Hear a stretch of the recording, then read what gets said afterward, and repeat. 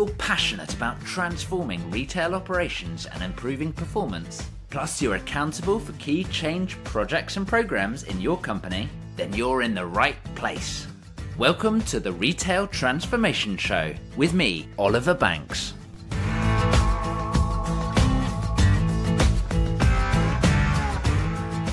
Hello and welcome to the Retail Transformation Show. This is episode 21 and I'm your host, Oliver Banks.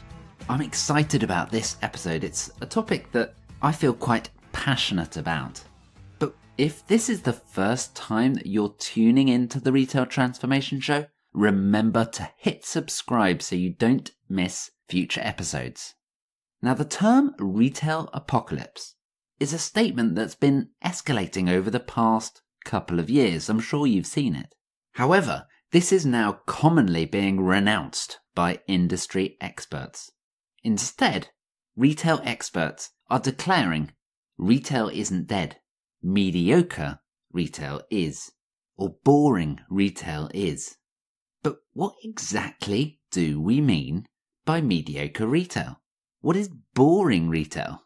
Because let me tell you about the businesses that have unfortunately fallen into administration, or who have had to issue profit warnings, or have taken some other drastic form of action. Now, I'd be happy to bet that none of them set out a strategy to be a mediocre retailer. None of them sat in a board meeting or a strategy meeting and decided to be boring. None of them. And they didn't realise they were boring. They didn't just accept that they were a mediocre retailer and go, that's all right. So how do you know that you're not just another mediocre, boring retailer? So in today's episode, we're diving into really explore what is mediocre retail. How do you know if you're doing it? And ultimately, what should you do about it? Let's get into it. The first part is to really get on the same page in terms of understanding mediocre retail. What do we mean by it? Well, for me, it's a retail operation that makes customers go, meh. It's not bad, but it's not great either. It's average. It's expected. It's okay. But unfortunately, in today's retail marketplace, customers have decided that okay is not good enough. Meh won't cut it anymore. But what does mediocre retail look or feel like? So I'd like you to come on a little journey with me. Come with me. Unless you're driving right now, at which point, eyes on the road, hands on the wheel. But come with me on a shopping trip. Imagine that you're out at the shops. It's a reasonably busy day, and the weather is nice. You needed to get something important done earlier on today, but that's done, and it's off your mind now. So you have a bit of spare time to shop, and there are some things which you've been meaning to buy recently. So you're walking down the mall or the street. Again, it's reasonably busy, so you're dodging people left and right, and you see this shop. Actually, in the past, it used to be one of your favourite shops. So you take a look at it. Now there's a lot going on in the shop window. So much so that you don't really know where to look. It's pretty chaotic. But your mind is prompted back to some advertising that you saw. They had some sale on, but you can't remember what it was, or even if it's still on or if it's relevant. So there's nothing saying you must go in today. But you still remember the brand favourably, and you decide to wander in. As you walk in the door, there's no clear journey within the store. Like the window, in fact. There's just a lot going on. There's music playing. It doesn't seem relevant though, and it's actually a bit distracting. The store is a bit tired looking. You see bonks and scrapes to the furniture. Subconsciously, you're left wondering, if that's how they look after the store, then that's probably how they look after products too. The displays are messy and a bit shopped over, but you decide to browse on. No one from the store team approaches you as you shop, but you do approach one of them. Conversation is minimal, but actually you end up talking more about functional things. Checking the price, checking the stock, and a lukewarm welcome when you enter and exit the changing room. Now the product is fine, it's acceptable, except for the fact that one of the items that you wanted to get isn't actually in stock, but you're told that you can probably get it from the website anyway.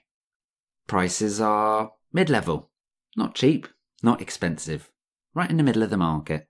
But there is this widespread discounting going on across the store, which you think is a bit unusual as no other stores on the street were discounting heavily. There's no obvious sales on. But you're not complaining. You get a bit of a bargain, right? But you have to remember that mediocre retailers are also training their customers to only accept discount prices or coupons or offers. And the effect of this is a higher volume of discounted transactions, and purchases get delayed until later on, when they can pick up the same product at a lower cost. And if you're regularly adding coupons or offers or discounts, customers are trained to not even see that discount anymore. They don't trust the original price, and they're only looking at the current selling price. But it can be like a drug. It's really hard to get off, particularly when you start analysing it and you look at the like-for-like impact. But back into our little visualisation here, and we're back in the shop. You decide to pick up a product, and you go to the checkout to make the purchase. And there's a bit of a queue, but we all love a good queue, right? It's certainly a good chance to look at the mess behind the tills. So you're served. Now the customer service is acceptable, it's okay. But it's certainly nothing to get you grinning as you make the payment. You leave the store promptly and continue on your day. But as you exit, you're already thinking about what's next on your to-do list, and you go about your day. Later on, you're at home. You remember that you didn't manage to get everything that you wanted. So you go onto the website, and fortunately there is a functioning online store to buy those missing items. But that online shop is a bit ugly. It's a bit clunky too, but eventually it does work. And as you're checking out, you see that there are some lovely integrated multi-channel offerings like click and collect. Well, that sounds great, you think. But also you suddenly remember that it's pretty standard now. Everyone does that, right? Now, you get the picture. You can relate to experiences like that, I'm sure. Maybe not everything at once, but these are some of the things that are beginning to drive what we're calling mediocre retail. No longer do we live in a world where average is enough. Here's some average stuff at average prices. Want to buy it? It doesn't cut it anymore, right? Customers demand more. And I'm sure you know that. So if I've helped you conjure up a picture of mediocre retail, boring retail, the next big question is, how do you know if you're a classic case of mediocre retail? Remember what I said? The companies that have fallen into trouble, they haven't been thinking they're mediocre. They haven't been just accepting that they're boring retailers. So self-awareness is critical here. It's critical, absolutely critical. It's all too easy to see the shiny halo on the top of your retail brand, to give yourself a good pat on the back. But it's essential to take a long, hard look at your retail operation and offering from a customer's perspective, as well as from a classic business perspective as well. So look at your marketing, your advertising. Is it clear? Is there a call to action? Is it on brand? Do customers know what they need to do next? Put yourself in your customer's shoes. How does your store appear from 200 yards away, from 100 yards away, from 50 yards away? What does it look like as you get much closer? And as you enter, how does that feel? What's the experience like in store as you browse and select products? In fact, is your store actually about stocking and selling products? Or do you have more of a showroom type model that is integrated closely to your online offering? And how about the actual purchase? What does that look like and feel like? And in our omni-channel world, how does that whole experience and proposition all stack up? How does online work compared to physical stores? Now, as you look through all of these different layers, and a whole lot more, of course, you've got to ask yourself, how will you know if you are up to scratch? How will you measure yourself fairly? You're going to need some criteria, which will help you to critique the shopping trip with the aim of making improvements and ultimately transforming your retail operation. However, not recognizing the status quo truthfully is an important part of my transformation trifecta. Without this, you will find that there is not going to be a strong will or a strong desire to change. In turn, you'll find that your transformation efforts are unsuccessful without strong stakeholder support within the business. And this is going to really frustrate you and your team. There's going to be a feeling of unfulfilled potential. What could have been? Now, if you want to find out more about my transformation trifecta, which lays out the 3 essential elements to make your transformation a success, you can download it for free from today's show notes page over at ob&co.uk/21. That's ob&co.uk/21. Now, there are 3 more signs that I wanted to share with you today to help you see if you are running a mediocre retail business. Number 1, you can't describe your unique proposition in a simple but specific way. Maybe you don't really know what it is that you do. Maybe you're trying to add too much in there. You've got so many different sides of your business. Or perhaps you're too broad and it's preventing you from really going after what it is you specialize in. Number 2, you have no operating model in place, or at least you can't point to a physical document or an electronic document that says this is what we do and how we do it. As a result, things like cost control and other performance metrics become a bit mysterious. Meanwhile, your store managers and leadership teams are focused on solving common problems, but end up not communicating it widely. They're busy spending their time and energy to overcome big, common problems that everyone has to deal with. And in place, they're neglecting or deprioritizing the tasks that are going to help them win their local market or look after their local teams. And finally, number 3, there's an inability to drive change in the business. Sure, you might be aware of the latest retail trends by reading in the press, but they seem tough to realize. And in your business, it's always such a pain in the bottom to drive changes through the whole business. So those are 3 telltale signs that you might be running a mediocre retail operation, or at least at risk of turning into a mediocre retail operation in the future. And you have to be careful. As we've already heard, those mediocre retailers have had their life expectancy cut by some very clever retail commentators and experts. So let's look a bit more positively. What should you do to turn things around? What should you do to transform your potentially boring and mediocre retail offering into a fully fit, lean, mean retail machine? Well, probably not mean, actually. That's probably not a good route to go down.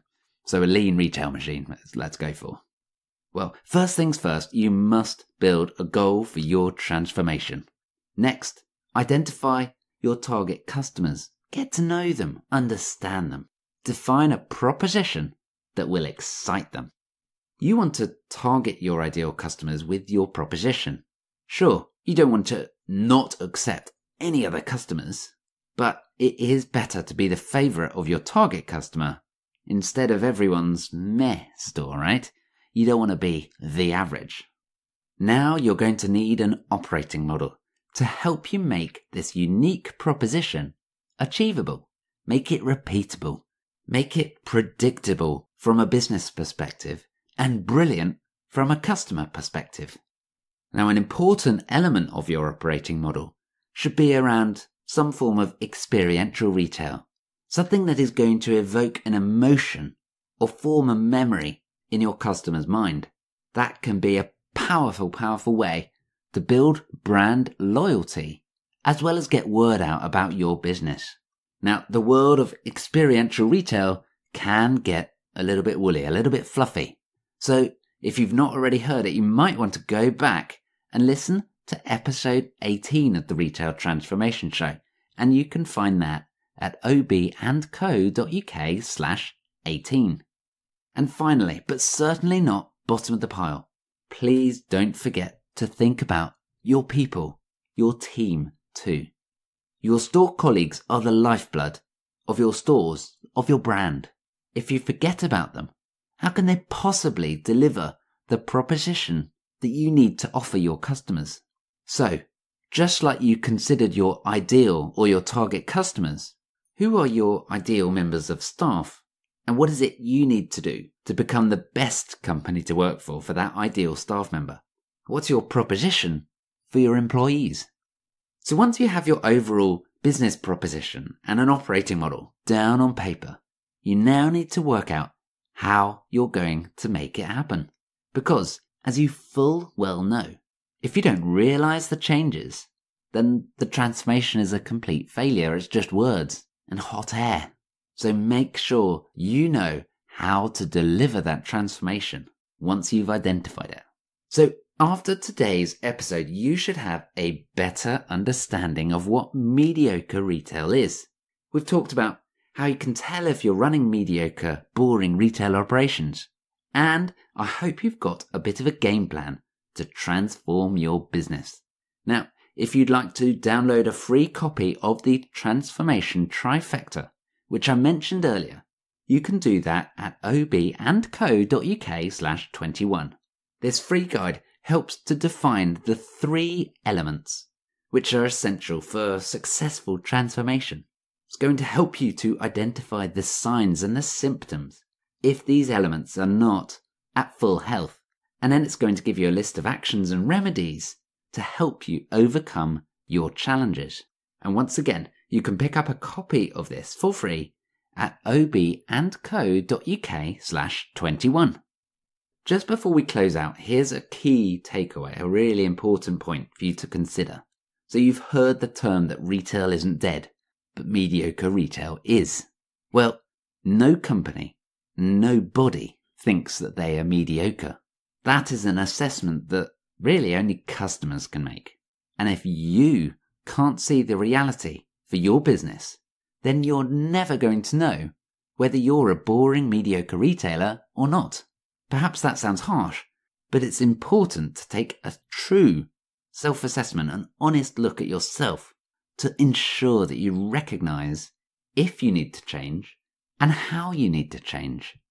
If you want to talk more about this, you can always get in touch, oliver.banks@ob&co.uk, or reach out via LinkedIn. I've got a couple of quick asks for you today, just at the end of the episode. So number 1, if you've not subscribed in your favourite podcast app, please do so right now. It's a quick hit of the button, hit the subscribe button, and you will make sure that you don't miss any episodes in the future. And I've got some exciting things coming up. Secondly, if we're not already connected on LinkedIn, then please do search for me, Oliver Banks. Reach out, personalise that invite and say hello. Let me know that you're listening. And if we're already connected, then also reach out and say hello, because it's always great chatting to you. That's a wrap for today. So until the next episode, goodbye and have a great week.